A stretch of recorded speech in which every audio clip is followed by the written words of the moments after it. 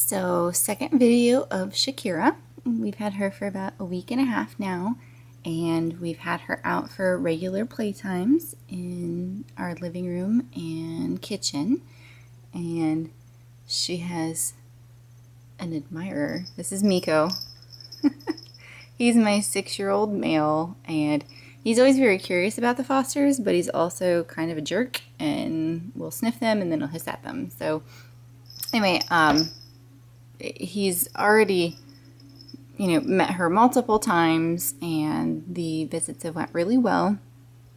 She kind of ignores him. Actually, the first time that they met, she was playing with a wand toy, and he would get into her space, and she'd turn around and kind of like chase him back under the bed. But the subsequent visits have been her just kind of ignoring him. She is very curious about all the stuff that's in the rest of the house that, she's just getting first and second glances at. So she's been pretty intent on investigating stuff and playing, and he just kind of follows her around and sniffs her butt, and she kind of looks at him like, why are you sniffing my butt? So anyway, she's done really good with him. She's now actually roommates with my foster kitten Dibs, and they also get along really well.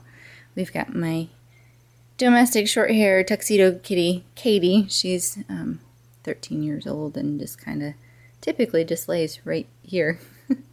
But, oh, that's so cute, Katie. Look at you. Get the little stringy thing.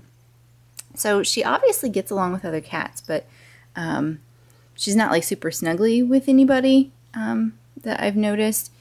She kind of does her own thing, and she does have like chase and wrestle matches with Dibs, I will say that. So anyway, so this is a video just showing Shakira hanging out with some other kitties and having no problem with it whatsoever. So happy Saturday.